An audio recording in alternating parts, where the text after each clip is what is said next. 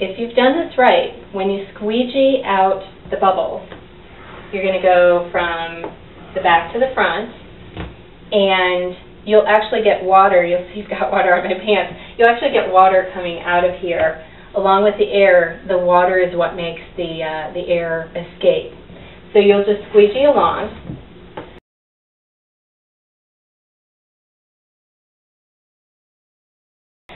So my outlets in this kitchen are right here.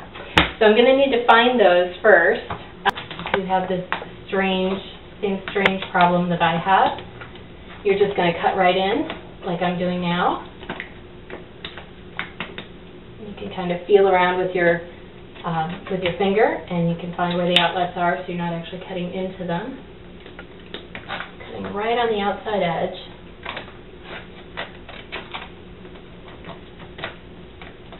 And don't worry, if you cut a little bit further like I just did, this film is actually pretty forgiving. It sort of self-closes a little bit, so don't spaz out if you cut a little too far. It'll all work out. Okay, so there's my outlet. It's kind of like wrapping a gift. So I'm going to cut in on an angle. Trim it right at the wall. Again, you can always cut more later. So if you need to leave yourself a little bit of room and then come back and trim it again, that's fine. I have an edge that's really close to exactly what I need. I'm going to use this to warm up the film, and it's just like warming up butter. So there you go. I'm warming it up, sticking it down, and I have a nice solid edge right on the top. What you're going to do on this corner is simply fold over the edge. So I'm going to cut right into the edge of the counter. And I'm going to take this piece and fold it over. You can see I'm kind of working my way around here. And same thing here. I'm going to make a little cut. I'm going to trim it right at the wall, and then I'm going to fold this right over. And I promise you, you are not going to see it. Okay, so I have 2 out of 3 edges done, and we're just going to tackle the front edge just the same way we've done these other 2. So, doing here. Actually, I'm going to warm up this little bit, this little edge here, so I get a nice tight edge.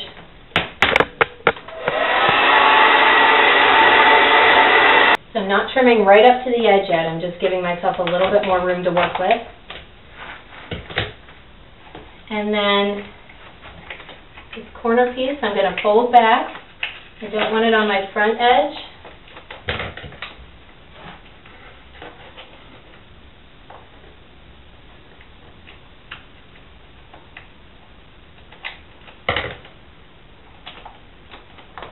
I'm going to cut it right up to the corner of my countertop, and I'm going to trim off the excess and fold it right around. And because it's granite, because there's no definite pattern, it's very, very hard to see that little fold.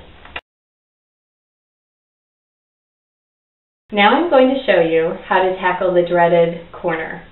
Again, there are a couple of ways that you can do this, and whichever way you pick, it's going to look fabulous. And chances are it's going to look a million times better than your old laminate counters. But there are a couple of ways that you can do this. The easy way, and the no-fuss way, is to take 2 stripes of film, run one of them this way and one of them this way, so they are perpendicular to each other. And again, because there's no definite pattern, the pattern's going to overlap, and you're really not going to see the line where they come together. The other way you can do it is what I'm about to show you. All granite kitchens all have a seam somewhere. So once you see this seam, and I'll show you a picture here of a couple of seams that we've done, But once you see this seam, you might actually notice it, but I want to tell you, if you go into a friend's house with an actual granite kitchen, you're going to see a seam much bigger than this. So if you've never seen that before, start scoping out your friends' sinks, if they're usually in the sinks in the corners, and you'll see what I'm talking about. So I'm going to show you how to do this so it looks like an actual granite seam, but better. All right, so what you need is the yardstick. I'm going to use yardstick. You need your cutting edge and two pieces that are going to overlap. We're going to take the first piece, spray it with our water, and so I'm going to spray the entire area really, really well.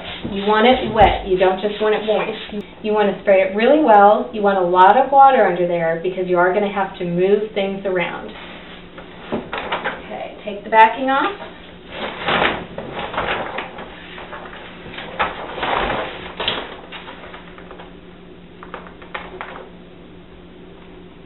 And because it's a corner, I'm going to go right into the corner here.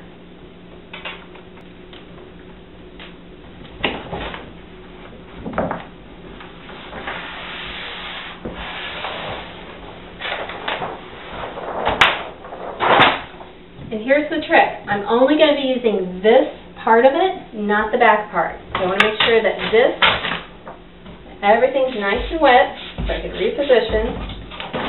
And I want to make sure that I have the edge that I want over here because this is going to get cut out in a minute. Now I'm going to wet the top of this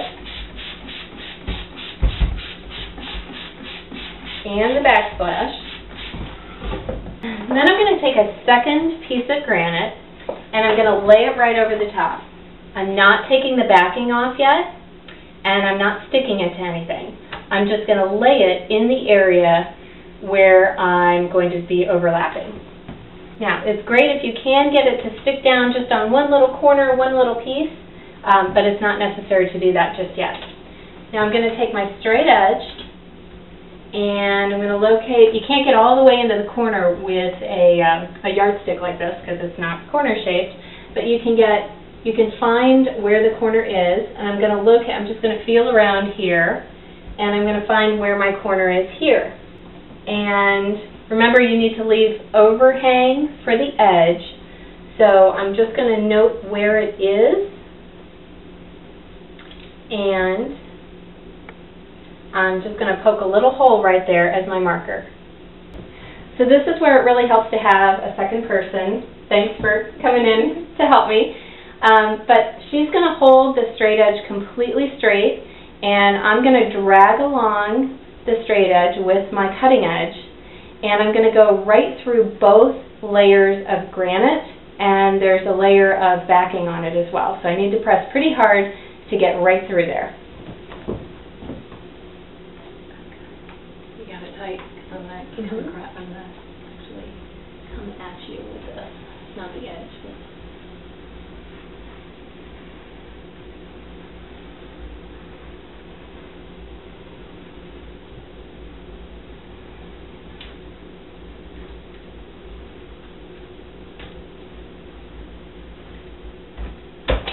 Okay, great. So once we have the cut, I'm actually going to trim it up back from here, meet up with my line that I just drew, and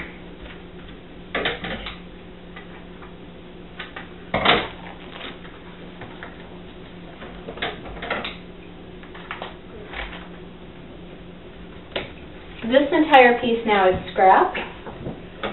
And this piece is scrap. But I want to position this right where it's going to sit.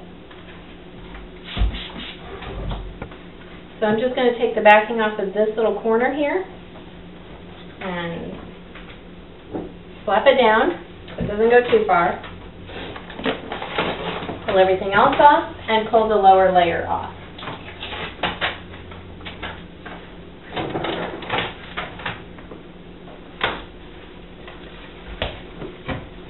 There's my cut that I made. That piece of scrap too.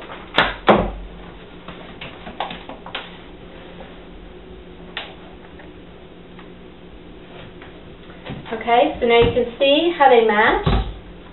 All I need to do now is take the backing off, spray it down, make sure they're touching, and it's a perfect seam.